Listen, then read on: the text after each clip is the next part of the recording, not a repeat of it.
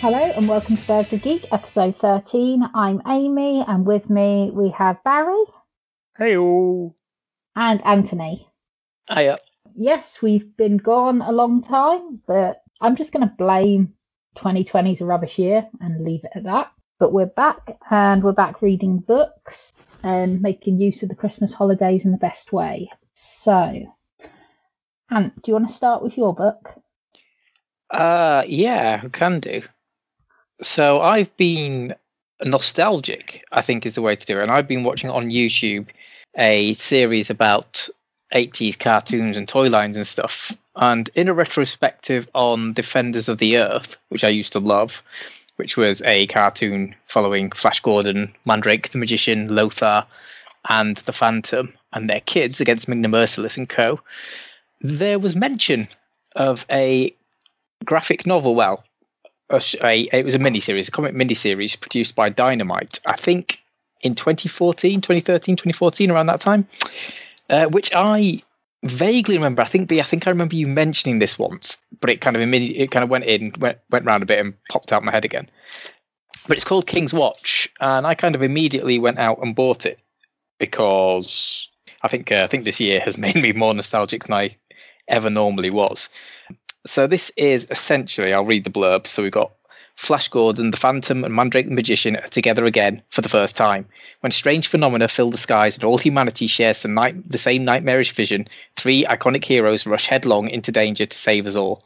While Playboy adventurer Flash Gordon uncovers an alien menace, the ghostly jungle champion known as the Phantom faces murderous creatures in the African wild. But it's only Mandrake, a stage performer in touch with the mystic realms, who knows how these horrors are related and how they threaten to shatter the earth. Brought together through the efforts of reporter Dale Arden, the eccentric Professor Zarkov, and a man of action Lothar, the heroes must overcome the cult of the Cobra and their otherworldly allies. And as I say, this was a 5-issue miniseries. It was written by Jeff Parker. The art is by Mark Lamming. It was coloured by Jordan Boyd and lettered by Simon Boland.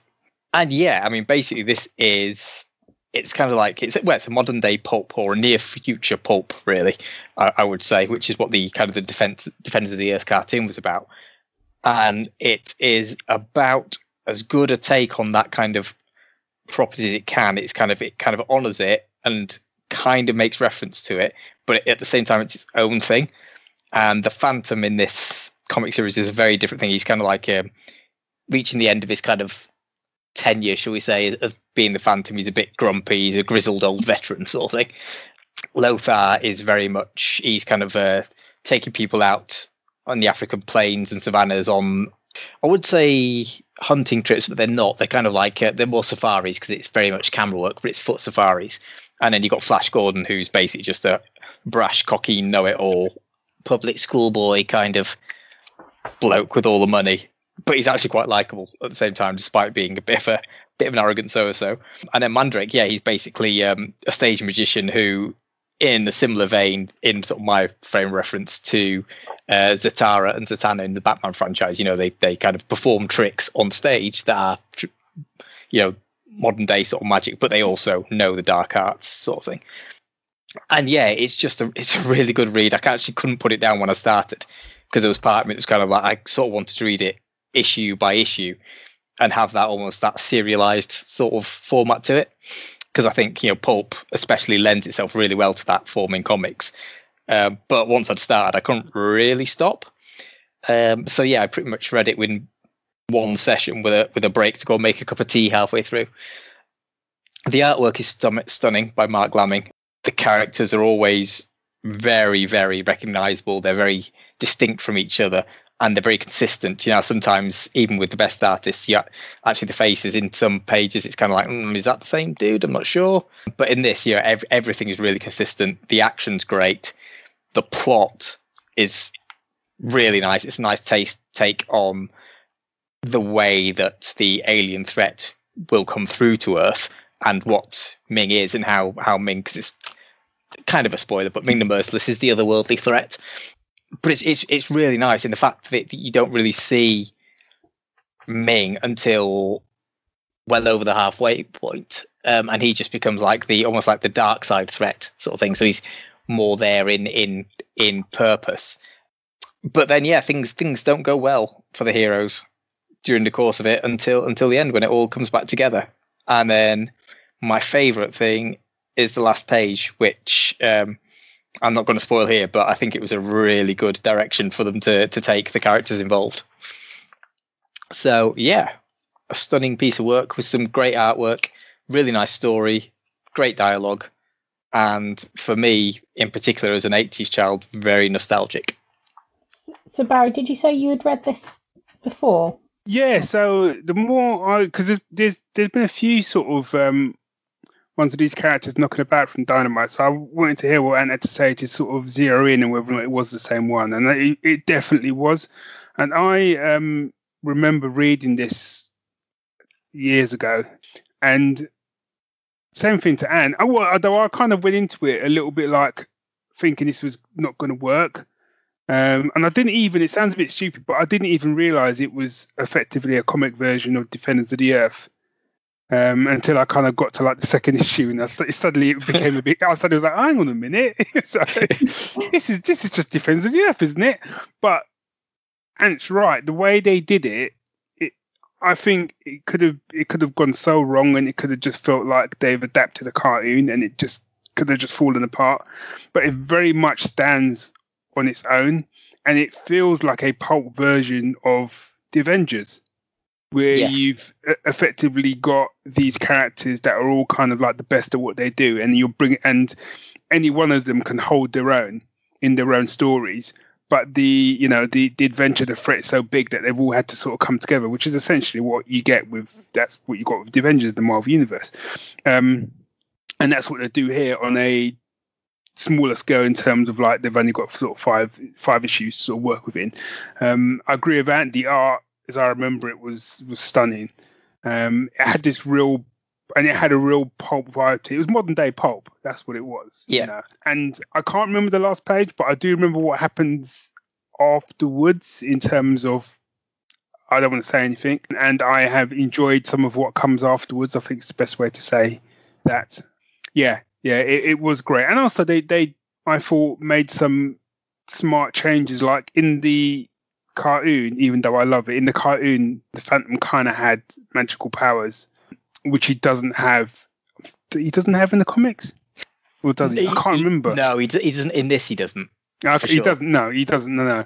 Because I remember in the cartoon, he was a ghost of walks, can call forth the power of 10 tigers, and he could talk to beasts and stuff like that. Whereas they kind of shelved that for the comic, and I think it works. That I think it was a good choice that they've done it. So no, I absolutely second Ant's recommendation. It's a cracking read. Cool. And it does go in directions I wasn't expecting it to either, which made it all the better for me, because I'd say I went in almost cold to it.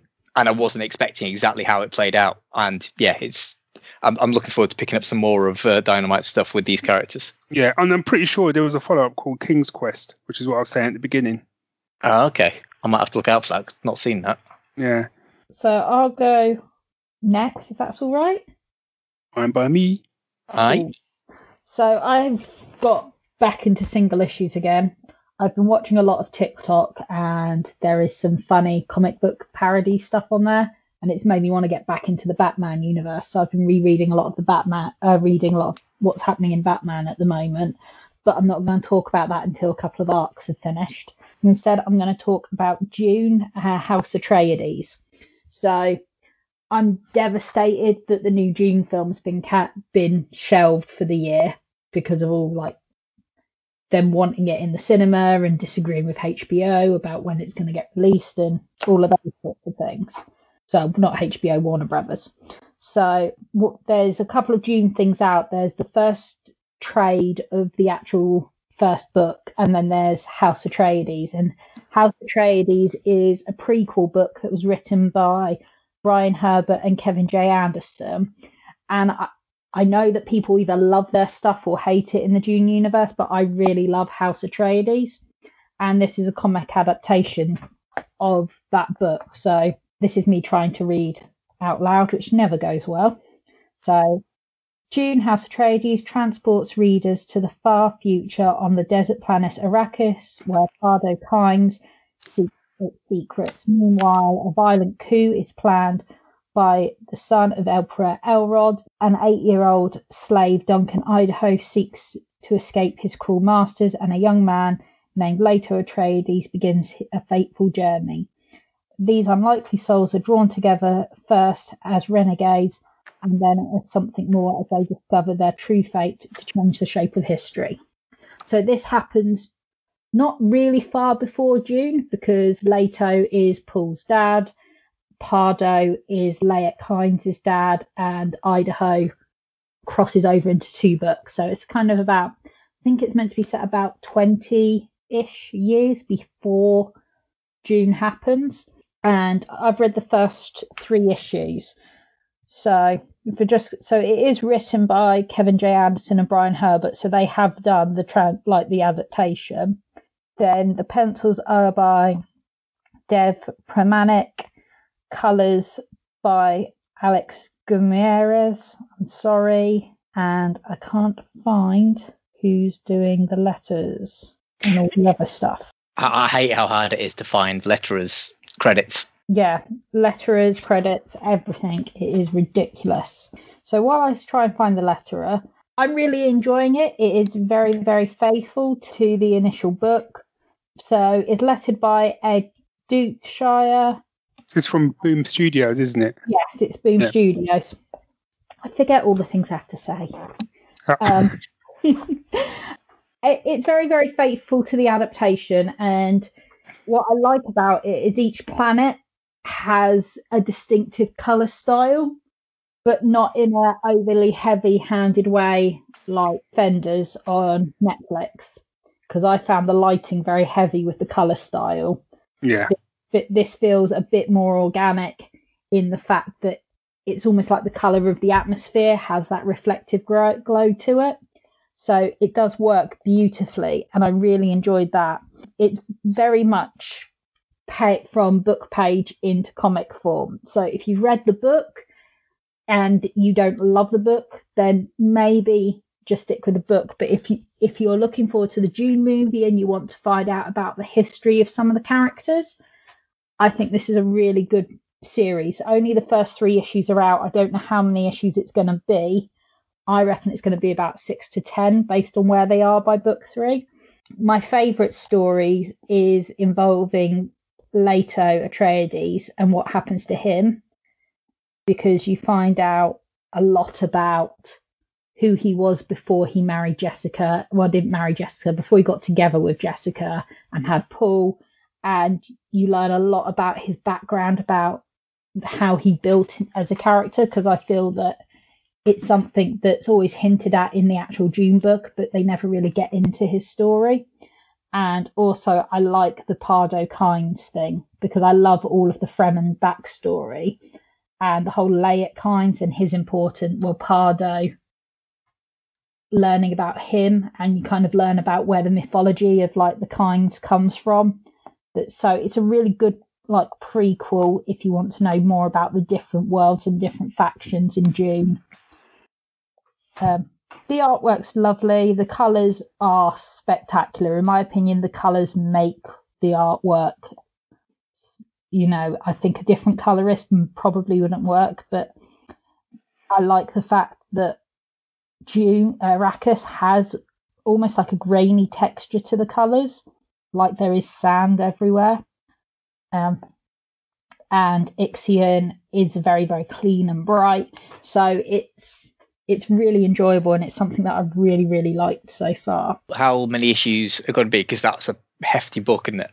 Yeah, I don't know. I can't find where it says how many there's going to be.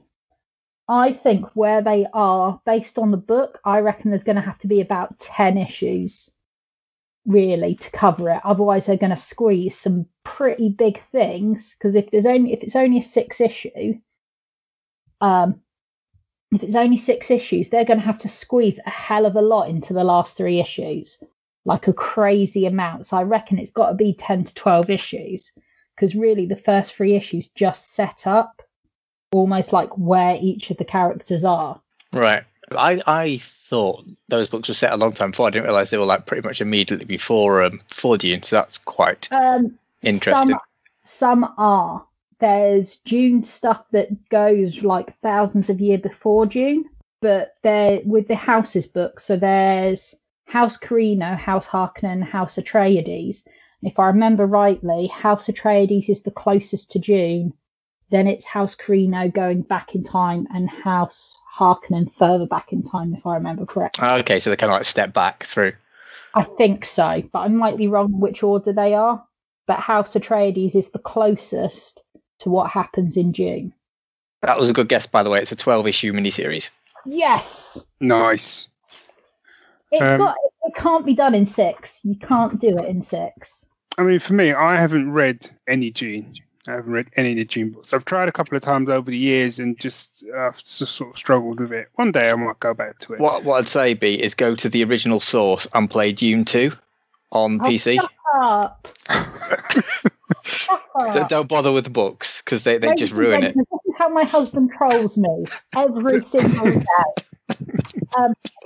I would recommend the audiobook of June. Right. There is a really good, the one that's on Audible is a fantastic unabridged version. It's got a really nice cast to it.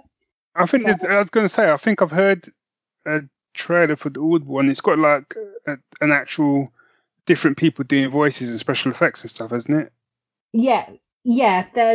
There are several different people. Well, it's quite a few people that do it, but it's mainly narrated by Scott Brick, but Right. then a whole bunch of people who do the different voice, Orla Cassidy, Ewan Morton, and it's really, really good in terms of like how it's broken down, and there is sound effects to it, and it was 2006 it was released. Okay. So it's quite old. It's Macmillan Audio, but it is by far my favourite way that I enjoy June, and it's pretty much on loop constantly at night for me. Yeah. So I've just looked at the art for this, and the art looks lovely. It is. It really is. But I feel like the colours really make it pop. Yeah. Yes. Yeah. I'd agree with that. I'm just looking at the opening shot on the first page of Arrakis. Yeah, and it is nice. And I think for me, I've just looked at the next page. Yep. Yeah, I'm gonna check out this bad boy. I think for me coming to this as someone who hasn't read the books, yeah, I mean I've seen the film, but I still don't quite understand what it was I was watching. That's what happened in that film. That's a podcast for another day. You know, I went to the cinema to see that as well, and Sting was in it, and I was just like, I don't know what's going on. And so I still feel like I haven't properly experienced the story to make my own mind up about it. But I quite like going into a comic that way, because at least then I haven't really got any preconceptions of what things should look like and how it should be and stuff like that. So I quite like the sound of that. Yeah, it is really good, and it reminds me a lot of like Fallen Heroes and all of those sorts of things, because this has got lots of different storylines that I know how they're all connected because I've read the series. But I can imagine that if you don't know much about it at all, you won't see how they all connect and how they all come together. And so it'd be quite exciting. Yeah. So yeah, I'd definitely say check that out, and then hopefully the new film will be out. I just want to do a shout out as well to the designer of this book, which I think is Marie Krapina, because I was just looking at the title page, and it is beautiful. It's a beautiful piece of design. Designers don't often get enough credits in comics. Sorry, just wanted to drop that in. It's lovely. No. But no, you all should be reading it. It is absolutely fantastic, and it's a nice true adaptation of a novel, and I think it's a good gateway book for the film June. I am reading the first graphic novel of the book June as well, so hopefully I'll review that in a couple of months down the line. Barry, what have you been reading? Right, well, for me, comic-wise this year, I haven't actually been, I've kind of really fallen off the comic wagon, and it's only been recently I've sort of picked myself up, dusted myself off, and started to like pick up some comics again. And I've been reading 2 comics at the moment, actually, kind of on and off. One was, which I'll probably talk about more next episode. One's Lumberjanes, which I'm really enjoying. I love Lumberjanes. Yeah. So I think if you like Lumberjanes, this might be up both your streets, really. So this is called Giant Days, which is from Boom or Boombox. And it's written by John Allison, art by Lissa Treeman, Max Sarin, inks by Liz Fleming, letters by Jim Campbell. And I'm going to find the blurb. I don't know. Well, I've read 3 volumes. I'm on volume 4 at the moment, so I'll talk about volume 1. So it is Susan, Esther, and Daisy started at university 3 weeks ago and became fast friends. Now away from home for the first time, all 3 want to reinvent themselves. But in the face of hand-wringing boys, personal experimentation, influenza, mystery mold, I can't pronounce that word, and the willful, unwanted intrusion of academia, they may be lucky to just make it to spring alive. So this volume collects the first 4 issues. And I've got to say, the fact that I've read 3 volumes in a day, it should tell you how much I love this comic. So I guess the best genre you put this in would be slice of life. But it kind of reminds me of like Spaced in some ways, but not so heavily leaning on the sort of heavy geeky elements of Spaced. Does that make sense? Yeah. Mm-hmm. So it definitely feels, so for someone who went to university, it really does capture that. It doesn't matter that it's centered around sort of 3 girls from my point of view. It just encapsulates the university experience, what it's like going away from home, and only meeting people for like a week, and suddenly you're like your best friends forever and stuff. Like the guy that I met when I was at uni, I was in the house with 5 guys. I'd never left London before, and one of the guys in that house was best man at my wedding, so that should tell you something. And obviously, and I met my wife at university. And what's really weird about this is that so one of the characters is called Susan, and she's kind of quite tomboyish and stuff like that, and her character is from Northampton. Right. And my wife is called Sue, and we both studied at Northampton. It wasn't even Northampton Uni then, it was Neen College. And there's one of the issues, they basically follow her back to Northampton it's over the Christmas break, and they're worried about her. So her 2 friends, Esther and Daisy, go to Northampton to find her. And this John Allison, who wrote this, I don't know if he's from Northampton. I don't know if he knows someone but he knows Northampton. You could, some of the things he drew, some of the locations and stuff, that I was just sitting there going, that's Northampton. I know that bit. Yeah. So for me, because it's obviously the university experience within the UK, it really kind of brought it home to me. The artwork is lovely. It's got it's quite zany as well. It kind of reminds me a little bit of like Teen Titans in that way, where sometimes things get really exaggerated to reflect their emotions and stuff like that. Yeah. The dialogue is like razor sharp.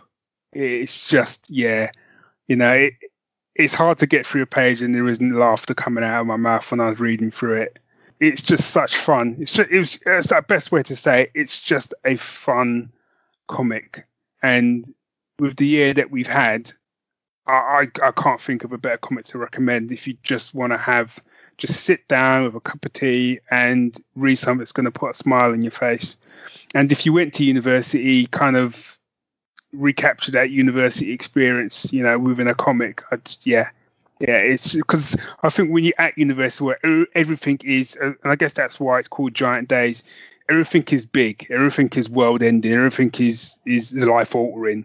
It seems at the time anyway, so it's absolutely fantastic, and I can't recommend it enough.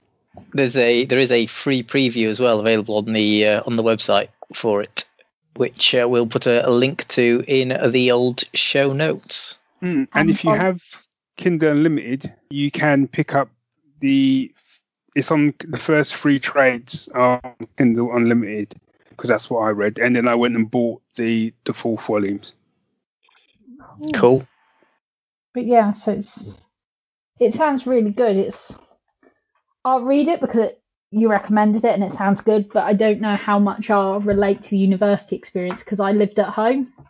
So all of that stuff you were talking about with like best friends for life, I don't have any of that from uni. But I don't think that's my experience of it. Yeah. Do you know what I mean? But I don't think you have to have gone to university to read it. I don't think it's that kind of a. In the same way, when you watch Spaced, you don't have to have, shared a house with like 3 other people to get Spaced. Yeah. You know what I mean? You just get Spaced because of their interactions with each other and the stuff they go through. I think yes, you do get. There is something you do get if you've been to university because some of the stuff that's going on. You're like, I remember that kind of stuff happening to me at uni, but you can totally read this and have never set foot in a uni. To be fair, it's nice to have a comic that's about British unis because a lot of the stuff you see is all American, which is such a different experience. Their colleges are just so different to what we do at our unis. Yeah, and I think there's even like where I've just got to, they're looking for a house because. And I'm saying this for people in America listening, but over here, like unless it's changed now, but in most universities over here, the first year, you're either in halls of residence or you're bundled into a house with complete strangers, which is what happened to me. I didn't get into halls of residence. And then you do halls of residence normally for the first year. And then what is hoped by then is you've gotten to know certain people, made relationships, and then you go off in your second year and you get a house. You then get your shared house and stuff. And I've just got to that bit where they're kind of trying to get a shared house. And it's the same kind of thing I saw happen to other people where they'd left it late and they couldn't get housing and ended up having to share people didn't necessarily want to, and all this sort of stuff was going on. So for me, you can totally read this if you haven't done the university thing because it's just a sitcom in a lot of ways. But again, if you have, there's a little bit more you can get from it. As I said, the art it's just funny. It's just a funny slice of life comic, which I don't read enough of really. So it's been really enjoyable. Plus, this was spun out of he did a web comic. I think it's called Scary Go Round, which I want to check out because that's much more sort of supernatural apparently and funny. But one of the characters, I think it's Esther, is in. Then this is sort of spun out of that. Right. Okay. Cool. But it's got Eisner. It's got Eisner's. It's been going. I think there's something stupid like 14 volumes or something. Wow. So it's been going a while then. Yeah. Yeah. 2015, the first volume came out. So 39 issues by the looks of it. Yeah. So far. That's cool. But, No, that does sound quite interesting because there's a lot of. I mean, this year has been quite, as you say, quite heavy. So having something light to just enjoy and just kind of like reminisce on. Yeah, it's just really good, and as I said, it's really funny, and it's about friendship, and I think that's kind of universal, regardless of what the setting is. Yeah, absolutely. And if if it's got that core and that humor, then like you say, it should appeal to pretty much anyone, really. Yeah. Going back to Amy, I think the humor is in a similar vein to what I've read so far, anyway, of Lumberjanes, if that helps. Oh, that's cool because I like Lumberjanes a lot, and definitely maybe it'd be one for us to group review. Yes, yeah, I'm up for that. I've read over the last sort of week or so. I think I've read the first 2 volumes of that, so I'm quite happy to do a group review on that. Yeah. Husband, you need to read Lumberjanes Volume 1, please. Yeah, I mean, I've just added King's Quest and the King Collection to my Amazon basket. So Chuck Lumberjanes in there as well. Yeah, because Fanby, as well as King's Quest, there's a 496 page collection with like all the other stories done with those characters. Oh, right. So I have added that to my basket. Is that digital? I don't know. I've just literally searched for it on the Dynamite website and then added it in because I want these physically. So. Oh, okay. But I will let you know when I find out. Cool. Well, I guess we shall wrap it up there. Thanks everyone for joining us. Let us know if there's anything you would recommend for us to read. You can contact us on Twitter, on Facebook. How else, Barry? Twitter, Facebook, Instagram. We don't have a specific email for Birds of Geek, but if you want to drop us an email, you can via the geeks@geeksyndicate.co.uk. If you want to support the show or any of the shows on the Geek Syndicate network, you can. You can either buy us a virtual coffee via Ko-Fi, or you can become a patron. Both links will be in the show notes. Cool. And thank you, everyone. We will see you again at some point, hopefully sooner than 10 months' time. Yeah, let's hope so. I think let's set expectations of more frequently than once every 10 months. Okay. See you in 6 months, everyone. Yeah. or thereabouts. Yeah. Thereabouts. Cool. Bye. Cheerio. Bye.